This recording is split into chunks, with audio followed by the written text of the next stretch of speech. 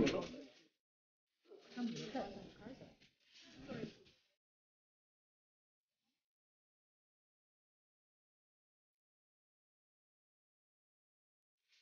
world and welcome back. I'm Karhu the Great Bear of the North, and this is Planet Zoo, specifically Karhu, Alexandria. Now off camera, I developed this area. I built this lion head fountain for some reason, I'm not entirely sure why, and I filled this in. And it occurs to me that this would have been a great place to put like a small exhibit, like an aardvark exhibit or something like that. Except, yeah, I built the pathway off the surface of the ground, which, in retrospect, would have been so much cooler if I'd had a little exhibit in here. Could have put maybe the entrance in through here, because this is actually the pathway to the staff area. But anyways, that's that. So this is, this is kind of what it looks like overhead. Added some canal pool areas there, but specifically, let's get into today's topic. You've already seen the videos, but I'm going to build an underground temple, like Abu Simbel kind of a thing. Maybe Petra a little bit in along this area. And then we're going to go in, and it's going to be like, oh, and then we're going to see a whole bunch of exhibit animals, specifically dealing with the underworld. But I'll explain how these things all link on the flip side. So for now, time lapse! Alright, I will get to the building of this temple itself, but first let me talk about the person that this temple is kind of based off of, because this temple is based off of the temple of Abu Simbel down in Aswan, Egypt, and the temple at Abu Simbel is to Ramses II, also known as Ramses the Great. And before I get to the temple at Abu Simbel, which is a fantastic story in and of itself, I just want to talk about Ramses II first, because this character, if there are any ancient Egyptian pharaohs that are notorious enough to be compared to Alexander the Great, Ramses II is that pharaoh. He became Prince Regent when he was 14 years old, and from there, his life just kept going. Just like Alexander the Great became a leader very, very young, so too did Ramses II after battle, incorporating mixed-use warfare, or mixed unit tactics into his battles. He managed to just outmaneuver and outforce everybody else. The Syrians, the Hittites, the Nubians, the Libyans, just everybody fell to Ramses II. In fact, it's believed by some that Ramses II was the pharaoh during the biblical Exodus. I don't have any sources for that argue it, because everything in terms of that is very theoretical, very hypothetical, very circumstantial, so I'm not going to source that. But Ramses II was absolutely fantastic. He was nearly 100 years old when he died, and he just absolutely conquered everything. More specifically, he also conquered Nefertiti, who was his most famous consort. I believe she was his actual wife, but Nefertiti is widely regarded as the most beautiful of all of the ancient Egyptian women, including Cleopatra. Yeah, I said that. Deal with it. And Ramses is just this absolutely fascinating figure, to me at least. Now, I don't want to get too much onto Ramses, although I could. So let's talk about Abu Simbel.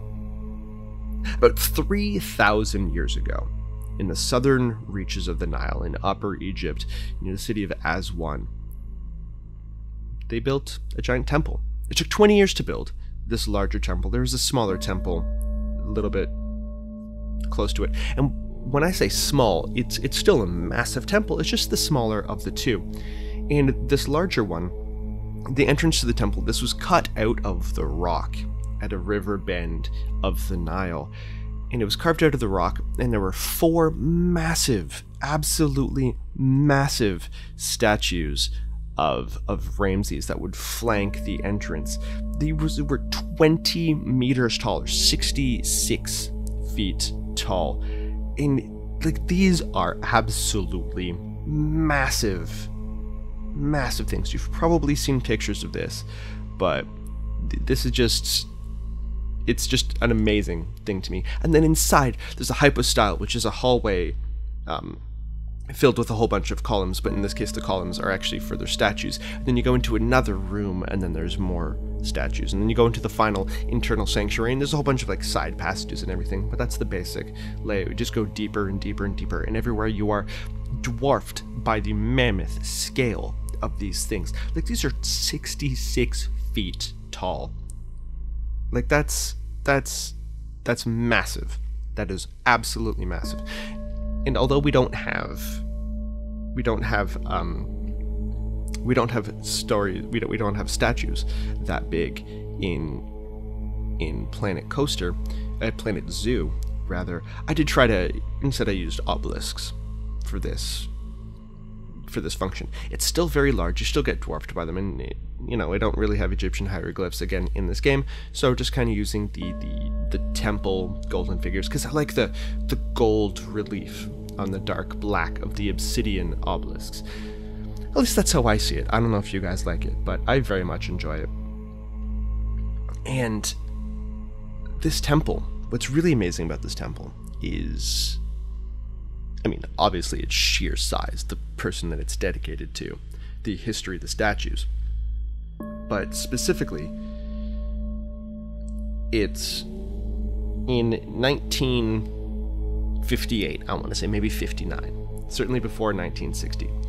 There was a plan to build a dam, a large dam at Aswan that would create a massive reservoir that would unfortunately flood the Temple of Ramses II, the Great Temple, the temples at Abu Simbel. And they didn't want that to happen, said UNESCO. And in one of the largest and most in my mind, projects to translocate something like this. Remember, we're talking at least 4 20 meters tall statues, and this is just the entrance. This isn't the actual building itself. They moved them over the span of 4 years, and costing, I think, something like $500 million, $500 million in today's currency. They would cut them into stone blocks. I think they averaged about 25 to 30 tons each, and meticulously moved them up above what would become the new water level, and they rebuilt them piece by piece by piece under this giant concrete dome, because these temples were originally carved into the rock. They had to build up these rock hills around them. So they built these mountains that then they put the temple in, but the entire temple was covered by this concrete dome to protect everything. It's absolutely fascinating, everything that they did here. It's just one of those things where you look at history, you look at the stories, and this is 3,000 years old, these temples. And it's almost insulting to destroy that for the sake of hydroelectricity. I mean, I understand the need for hydroelectricity, but surely there's got to be a way to do it without destroying these places. Because even though the new location is a UNESCO World Heritage Site, it's not the original location. These buildings have been there in the new location for less than 60 years. They were in the original location for 3,000 years. More than 3,000 years, I think 3,200 years. So it's just one of those things that, as a historian, as an archaeologist, as an anthropologist, and I say that in the sense that I'm trained to do that. I haven't practiced any of those, but I am trained in those. It's just disappointing to see things like this, and this happens all over the world every single day when ancient history is destroyed for the sake of modern sensibilities, be it electricity, be it cheap electricity, be it modern, iconoclast sensibilities. It's just frustrating to see it, because we can't get that back. We can't get back 3,000 years of history. We simply can't. And one of these days I will visit Abu Simbel, I will visit that, and I will probably... I don't know. I don't know how I would feel when I get there. But the point is, it disappoints me that we do things like this. Anyways, that's the sidetrack. Back to this. So what I'm trying to do in this temple is I wanted to create a place that was underground that would have a whole bunch of different exhibit animals, and we've got scorpions, and we've got turtles, and we've got snakes. Because in many, many cultures, the underground is where is associated with death. So I figured the sacred scarab beetle, the scorpions, these were magical figures. These were magical creatures in ancient Egyptian society, in ancient Egyptian religion. So I figured we'd put them underground. We'd put this kind of like a secret temple, which is why it's kind of like just tucked in a corner there between the Greek village and the hippodrome. It doesn't have like this massive... It doesn't have a place of prominence like the Ionic and the Doric temples do. It's simply there. And I like that. And this is where the hypostyle hall is, with just massive columns within the center of the building. And I just like the scale of it. There's so many things about this that I really enjoy. Really, really do enjoy. But there's so many similarities between a lot of Greek and Egyptian temple architecture, in the sense of the columns, in the overall layout. So by the time Alexander came in and conquered Egypt, although it's more complicated than that, but we're just going to go with that.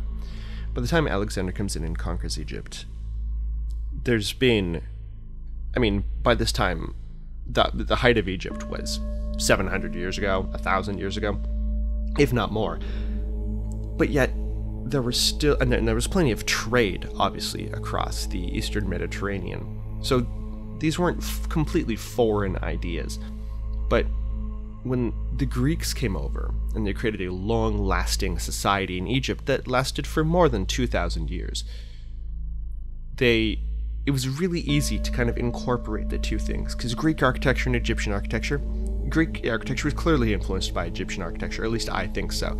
If not directly, at least indirectly, with the whole rows of columns, and even a lot of the column structure. Some of the ancient Egyptians used a lot more what are called caryatids, which is statues acting as columns, and my terminology might be slightly off. It's been 20 years since I studied this, but they would use statues acting as columns, which are called caryatids.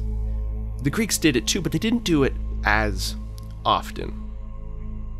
But other than that, they're still very, very similar with the way that the column is designed, the way that it's tapered, even the way that it's, the capital kind of blossoms out. You will see that certainly in some Egyptian temples. I believe Luxor. Do not quote me on this. Do not quote me on this. I'm going off the top of my head, not from my notes here.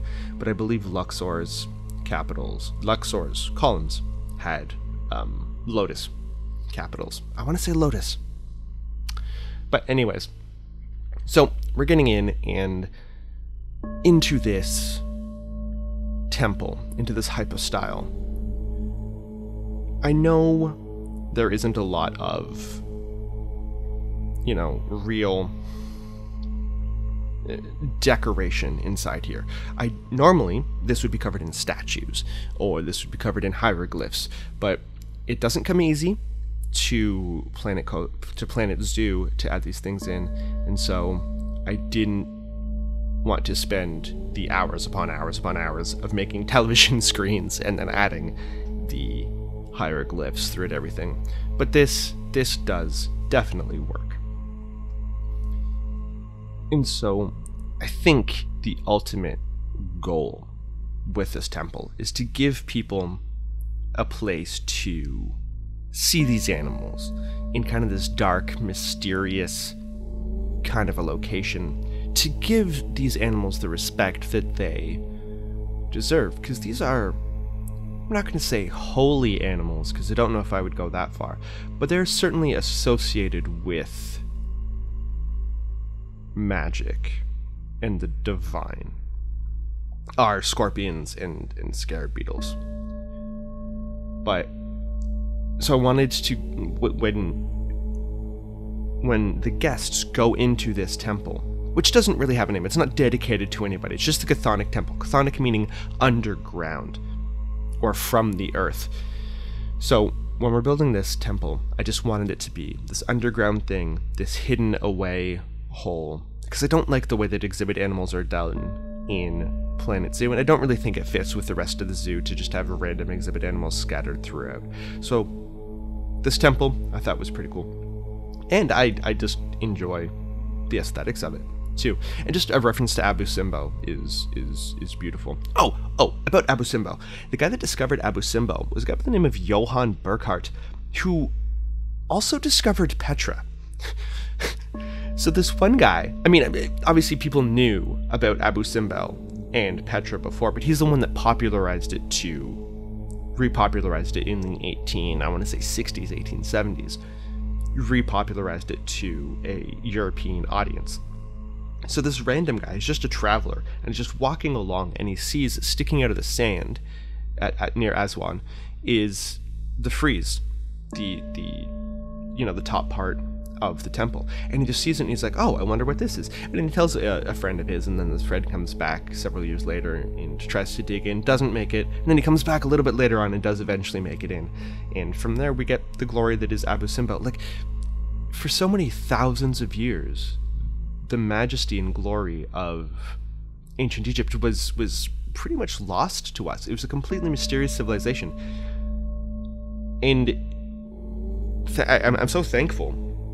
At least this is the story. I'm so thankful to Napoleon's ditch diggers. They were digging a latrine just west, I believe, of Alexandria, and they came across a large stone that had 3 different types of writing on it, one of which was hieroglyphs, which by the 19th century, nobody really understood what hieroglyphs represented anymore. And the other 2 were ancient Greek and a different kind of Greek. I believe it was Coptic Greek.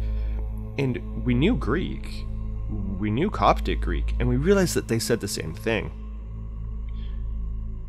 So translators figured out, linguists figured out, if these 2 say the same thing, maybe the first one says the same thing. And lo and behold, it did. And then they could bring out the names of, I believe, a pharaoh. I think it was Khufu or Khephren, one of the great pyramid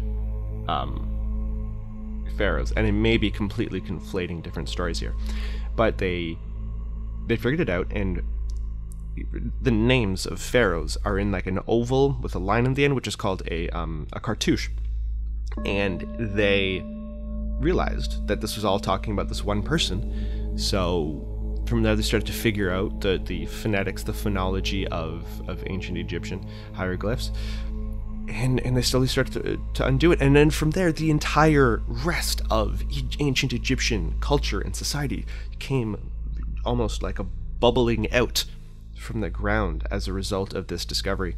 And I just think, like, so many crazy archaeological discoveries, and this is the story that we're trying to tell here, so many crazy archaeological discoveries come from just random happenstance moments.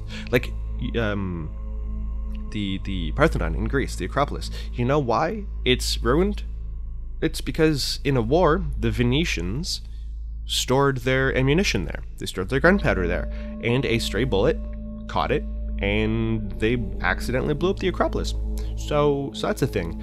Apparently the Sphinx doesn't have a nose because Napoleon's troops used it as target practice. I don't know how true that last one is, but random little things through war have such lasting effects on our understanding. Like, the next great leap in archaeology or in history could be made by you just walking down the street. Just pay attention to what's going on. Ask questions.